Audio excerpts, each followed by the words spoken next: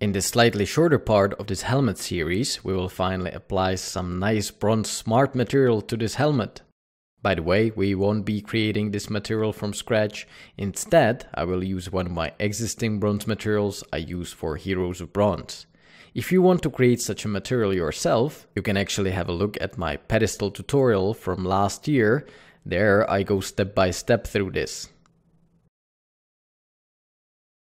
Alright, here we are back in Substance Painter, and let's begin by grouping these two layers with Ctrl G and renaming this folder Height, or H apparently. Well, important is that you know what it contains, right? Hide it, and now use the smart material that I have provided for this lesson. You can get it from the project files in the description as well.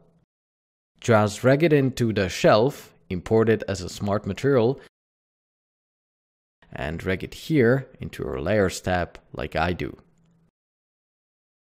And now let's get to the repurposing stage, which means we will hide all the layers from the top and start turning them on one by one to see how they work. So first we have this base color layer with metallic settings. We will leave that one as is, no need to change it. Then we can turn on this noise here. It's just another fill layer with some fractal sum grayscale fill to mask it out. We can make this slightly larger, scale of 2 will do. Or actually something in between, maybe 1.85. And we can also try to change this to triplanar projection to eliminate some seams. We can do it here as well, though yeah, it doesn't do much. Then let's activate this noise overlay and again start changing the projection of the mask fill layer. Triplanar and scale of 21? Nah, just kidding. 1 will do. Oxidation is almost invisible here, but it's quite okay. I don't really want this helmet to look too old and oxidized. Same goes for oxidation details. Let's activate it and we can increase some of the sliders in here, but I don't really want to stretch it in this case. Besides, it's not doing much as well. Scratching adds an overall layer of these little damage lines, so that's what we do want. And this edges layer uses this metal edge wear generator, where we can increase the curvature weight to have these light edges more visible. It always makes the result look nicer. Finally, cavity layer is what adds that nice dirt and darkening to the damaged areas and edges, but this may be too much, so play around with the texture sliders and lower the curvature here. Still too much. So, you know what? Let's instead bring down the opacity a little. Oh, and here I re-enable the scratches because I turned them off by accident.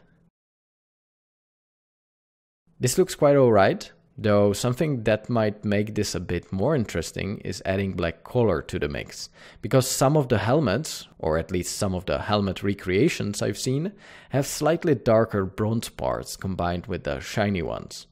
Add a fill layer right underneath the noise layer to still be covered by some of the extra effects. Deactivate everything except for the color channel, and then use dark color. Ooh, this looks interesting. Though I don't really want it all over the helmet. Name the layer Darken and add a black mask to it. Now with this UV chunk fill tool, fill maybe this area, this edge and the inner parts. Right here you can see we have some weird problem with the masking of the cavity layer. So let's manually remove it by using the dirt brush. And also, don't forget to deactivate the lazy mouse option that you can see I still have active here. So paint out the hard edge and then add back in some of the dirt with this dirt brush. Remove this one as well. And that's it. One thing that's ruining the black effect a bit is this edges layer. It's affecting it quite significantly. The way to fix it is to remove it just from these portions, so just add a paint layer onto the mask of this layer and then mask it out with UV chunk fill tool using black color of course. And that doesn't really work, so maybe put the layer right below the darken layer.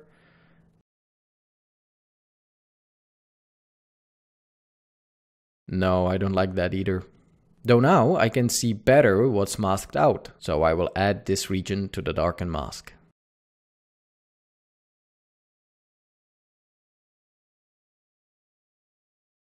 Well, you know what? Let's put the edges layer back up. I don't really like the effect without the edge damage. Instead though, lower this curvature weight back down and put the layer right here above the scratching layer. Yep, this looks okay. And we can now even lower the opacity of the darken layer a bit to something like 84. Good.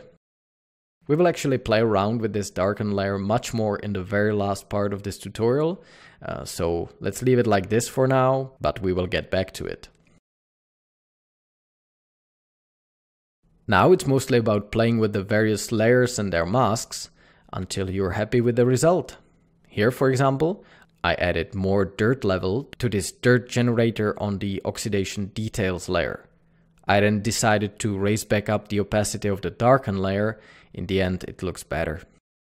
To improve the masking a bit, we will of course go in and start fiddling with this very hard edge here. It looks unnatural. So use Dirt 1 brush, add a new paint layer and start painting along the length of this mask. Use smaller brush, and to make it all a little easier, you can actually activate symmetry for this, and also with Shift make straight lines that will make the whole tracing process faster. Also, whenever you encounter this sort of scratch, remove this region as well. All that remains is to add a white mask to the whole bronze material, and from it remove the crest holder area, because that one we will texture in the next part of this series. What we will do still in this part though is to fill this region with the bronze material, and in the next lesson we will figure out some nicer transition to this. So don't forget to comment, subscribe, and have a look at my Heroes of Bronze project. Oh, and if you like this tutorial and want to support the project, don't forget I have a Patreon page with all sorts of bonuses, behind the scenes and downloadable stuff. And also the CG Boost Substance Painter Launchpad course, that's a big one. And here's some reviews, so you can get that as well. But that's it for today, friends, and see you next time. Martin out.